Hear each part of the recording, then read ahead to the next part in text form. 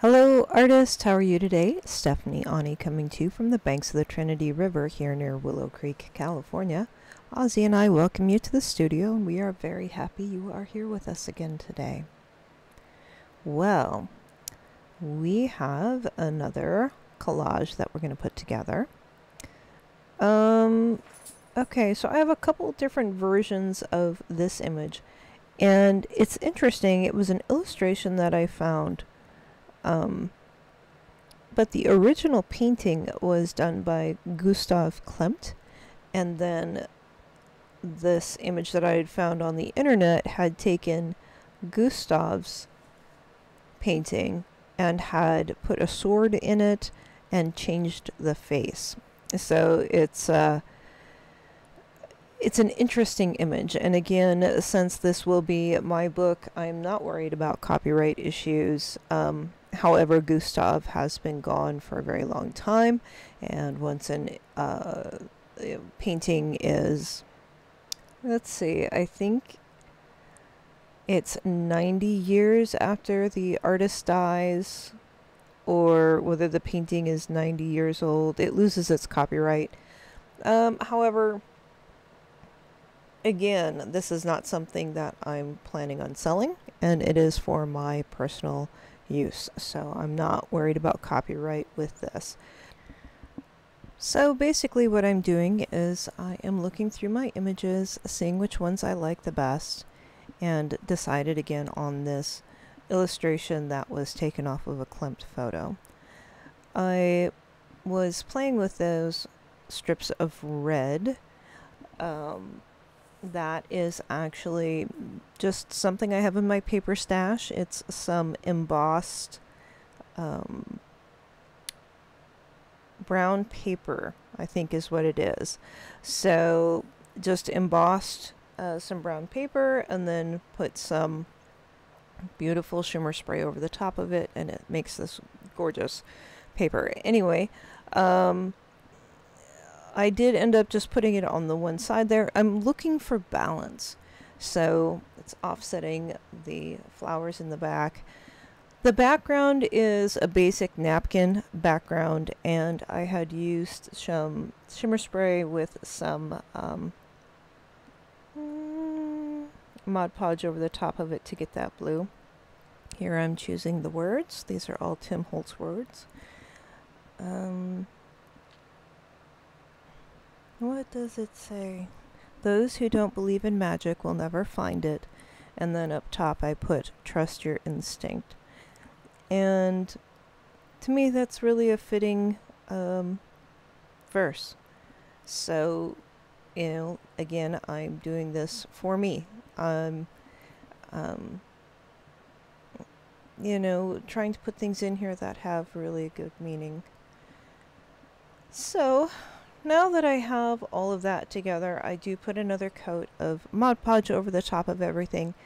It's to set it and to protect it. It's a light layer, basically a dry brush technique. We're just putting a light layer of Mod Podge over the top to seal everything in. And here I'm just looking to see if there's any other words that I want to put in there. So next thing, it just felt like it needed another element. And this was actually a calendar that Shanine gave to me. And this is a dragonfly out of that calendar. And once I got it all cut out, I was like, oh, this is gorgeous. So it has a little bit heavier texture. That's why I'm using the tacky glue. The heavier your paper, the heavier your glue needs to be.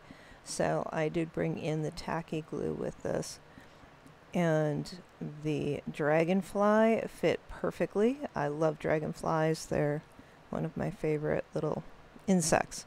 I don't like insects very much. I love dragonflies because I just think they're super cool. Anyways,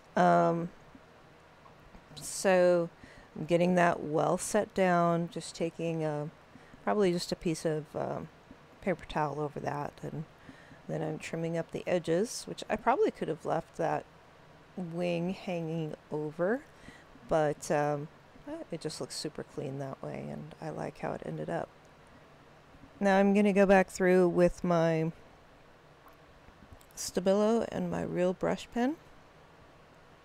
So here, the real brush pen wasn't giving me a dark enough line, and I think that's why I really do like to combine the Stabilo with the real brush pen, because the Stabilo will give you a really nice deep dark line, and the real brush pen over the top will give you a really fine-tuned line.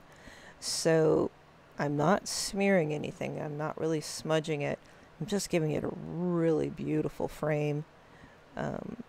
And also you do have the ability to erase with this, so just a little bit of water and, you know, take it up quickly.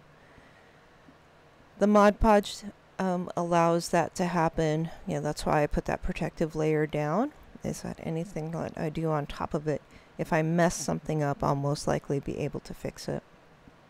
So here I'm just going through and running my real brush pen along all of those lines.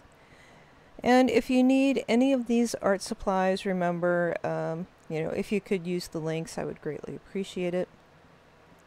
And they're all down in the comments. So I've used shimmer sprays and real brush pens and Stabilo, and that's about it.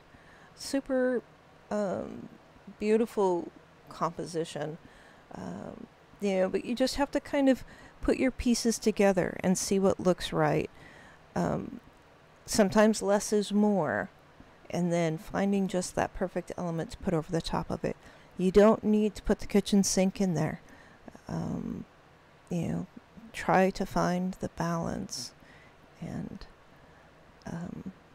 I really love how this one turned out.